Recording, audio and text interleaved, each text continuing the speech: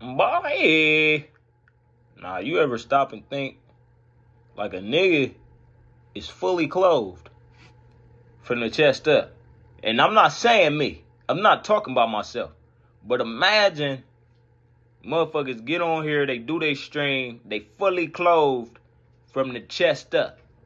Everything below, naked. What would they, you wouldn't even know what to do. You wouldn't even know that it's done. Nah, but shut up and shout out. I said shut up. Nah, shout out to everybody, you feel me? Tune back in. Hopefully this is not the first video you watch from me. You feel me? Because if you familiar with me, you feel me, you know how I get down, how I speak, you feel me? What type of takes I'll be having. And it's not nothing, no particular topic. I just wanted to, you feel me, have a little kind of like a little story time on their ass. You feel me? Like a little story on their ass. I wanted to talk about kind of like, and it's just a dynamic kind of thing. You feel me? Like whoever listening to it is kind of something that just spark your brain a little bit. It ain't really nothing, you feel me? Definitive, like a point that I wanted to make. Just, you know, I wanted to point it out a little bit. I was telling somebody about my experience in college not too long ago. I went to college 2016. I had just turned 18 a month before college started. I attended Ohio University. Got in there, you feel me? Didn't know nobody. I knew people though, but it wasn't a lot of bodies I knew. Shout out to my roommate, Tyler, Ashley, Philo, Big Knots, Super Knots, Large Knots. That was my roommate. So luckily I had somebody who I knew for, 5+ years, probably like 10 years probably at that point. I don't know, but close to 10. At that point, that's who I had to room with. So, it wasn't like going to be something big. I'm actually living with somebody who I don't know. And shout out to everybody whose college experience, that was it. Because goddamn, I couldn't do that. I mean, I could, but it's just like, I'd rather not. I'm glad I didn't have to go through that. My college experience was way different, though. You feel me? It was like the 2-week period of the first 2 weeks where it was like, man, do I go ingratiate myself in inside society, or do I allow society to ingratiate itself to me? What y'all want to do? I need to be known, all right, but it don't need me. Y'all don't realize that y'all need to know me. Is what I don't need. But we need to know each other, though. So, you feel me? I had to put myself out there. You feel me? The very first thing I did, literally put myself out there. We had this shit called GroupMe. Group chats, right? So, it was like, OU is not a predominantly black institution. So all the black people at the university, for the most part, was in one group chat. You feel me? It's about 200-300. It wasn't like a small group chat. But the notable people, I don't have my glasses on if I look a little crazy. The notable black people in this, you feel me? This is where you can find them. You feel me? In that group chat, if you want to get a hold of anybody. You feel me? So it was like, I had made my way into the GroupMe. Okay, boom, we in there. Next thing, you feel me? Because it's fine. It's you feel me? I got to watch how I'm speaking. You feel me? Because I do got that. You feel me? So I got to watch what I say. But it was a lot of shit in that group chat that I needed to attend to at the time. You feel me? I needed to make sure that I was present for that. So I'm in there, man. I had one of them, you feel me? One of them selfies, you feel me? No shirt. Man, I put it in the group chat, man. They made a meme out of me, man. They put the Jordan crying face on my face. And then that meme with the Jordan crying face on my face. You feel me? My body, you're in the picture, but my face is Jordan crying, man. That became the profile picture of the damn group chat. So it was like, goddamn, this is not how you wanted to get out there, but you out there. You know, so you out there and you in there. So you feel me? That was what that was. So now I'm ingratiating this. They know who I am. It can die down. It can die down. You feel me? It was a joke for a good, you feel me? We laugh. You feel me? It's funny for a little bit. We're going to get rid of it. You feel me? But y'all know now. You feel me? That died down. Hey, any humiliation, by the way, it's short-lived. It don't have to be. You feel me? Because it mean more to you than it mean to the motherfucker who got the biggest laugh in the world out of it. That's one thing to remember. But yeah, so I tried my luck with the white folk. With them crackers. Got out there with them crackers, and they had mosh pits waiting on my body. So I get to a party. I don't know. I'm probably like a month in. Nah, it definitely wasn't a month. It was like probably still around that couple week, 3 week phase. Within that first month of me being there. I get to a party, man. Mosh pits everywhere. Natty lights.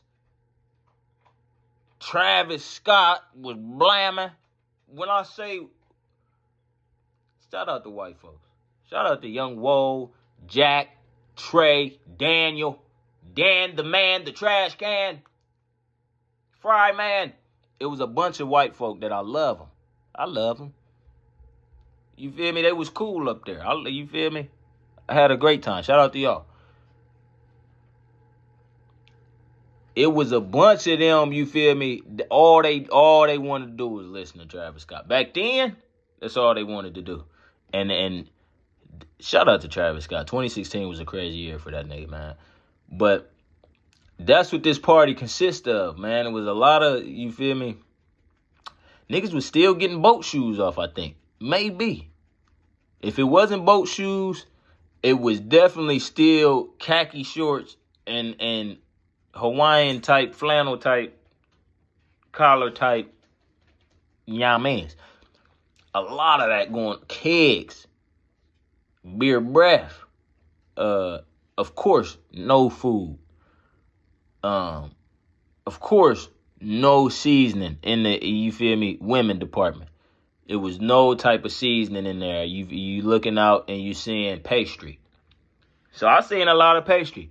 I had a good time, you feel me? I got in the mosh pit. I made myself, I made the party come alive.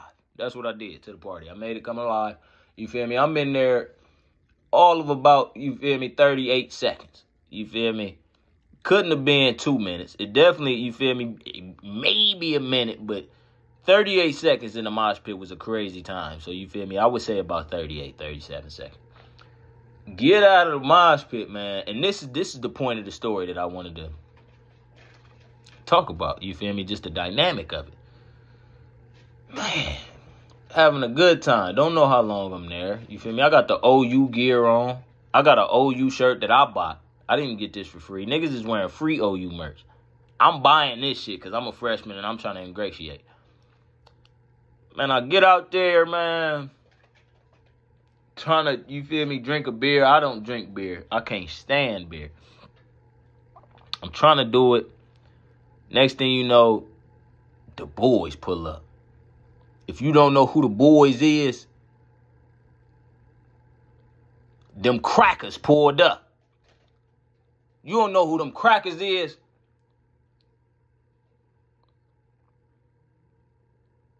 Federal law enforcement pulled up to the venue, all right? I thought it was game over. Where I'm from, federal law enforcement is outside. You're not outside anymore. You go somewhere, you sit your ass down wherever you get to.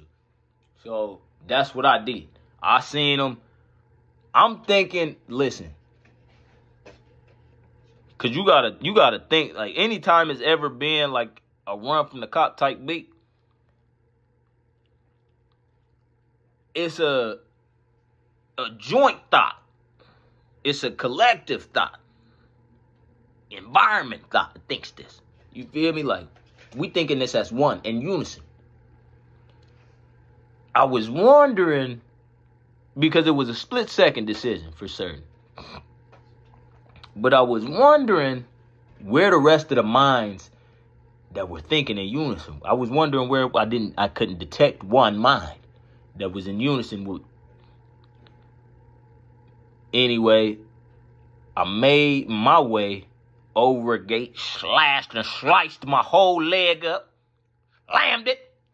I'm talking about a crazy scar on my leg. That's how this even conversation came about with the person I was telling about this. Got my whole leg slammed up. I'm talking dribbling blood down the shorts, down the OU gear. Running.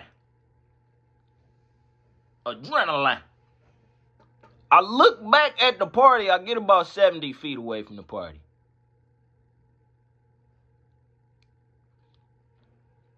They still having a good time over there.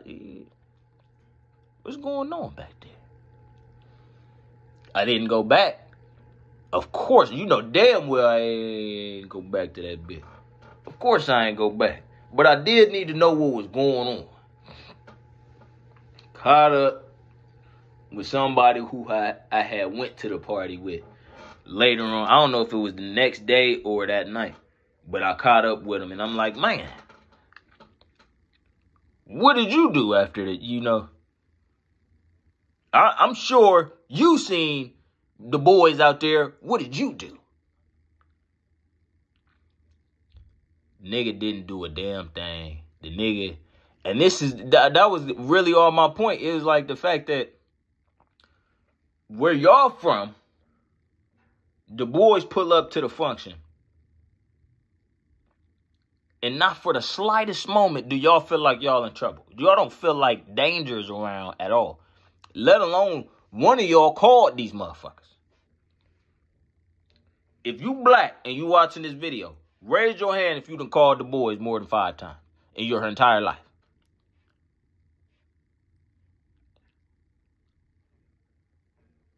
No hands got raised.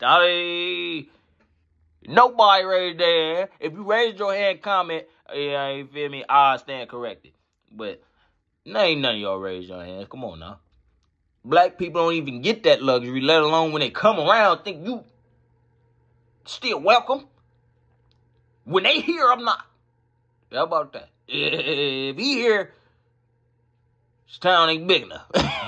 This town ain't big enough. They're trying to slam and slaughter. Y'all ain't been hearing about what they did. 2016, it was still one of them type beats. Y'all forget Trayvon Martin really is a recurring story. Rest in peace to everybody that lost their life. You feel me? I'm not trying to make this nothing political or nothing like that. You feel me? I just wanted to point out the difference in, you feel me, the mindset and how people was raised with the programming that really up here I was programmed. Get the fuck out of Dodge if you see the boys. What are you doing there? Buddy, why would you be there? Nah, real shit. A lot of people who come from where I come from, their logic is, my nigga, if it's 100 people to get caught, I'll be damned if I'm 1 out of the 100 to get caught. So why would I wait until it's 90 and 80 and 47 people left? No. I'm going to be one of the first 100 to leave. It just so happened, out of 100, you had a 1% that left. That was me. Not only did I leave, but thinking back on it, I had to be one of the only, you feel me, colored folk at the damn party. Ain't had no business there. They damn near called the boys on me, get them away. Now, what if they did that? Call their ass, get this nigga out the party. This nigga came, turned up all the parties, nigga got all the bitches. It's like, nah. But why would they, like, it's really some shit, bro. Like, to really think how different society, how different mentality is, bro. That how much what you raised around, you feel me, affects you. How much the people that went through the same shit as you, and how much of that they overcame, you feel me? How much those people affect you. Because it's crazy to think our parents went through the same thing, if not worse. Or no, they went through worse. They had to overcome they little bit, but whatever that programmed them to do is what got passed on to us. You feel me? It really made me think about what ideologies I'm going to pass on. Then you got to think about what's shaping our mentalities today. You feel me? Our phones is shaping our mentalities, bro. You feel me? So the shit that you see on your feed, if this pop up on your feed, you feel me, it say a lot about the content that you interested in. Because the way the algorithms is working now, they trying to feed you shit that's, you feel me, similar to the shit that you've been fed before. Or you feel me? Oh, you like to eat this, bet. Well, I got this. You feel me? That's how the algorithms on our phones is working. And it's crazy to just think about, you know. Because for me, I guess that would be called a culture shock. But in reality, bro, it's the result of being raised so differently for so long. And what I came is, you feel me? People are products of their environment. You feel me? And that shit don't get taken into consideration enough, I think. You feel me? But yeah, man, just wanted to share that little story, you feel me? I got a bunch of different story times, though. I'm going to actually make that a regular thing, story time. So, yeah, I'll see y'all, you feel me, when I see y'all. Y'all like, comment, subscribe, share this bitch.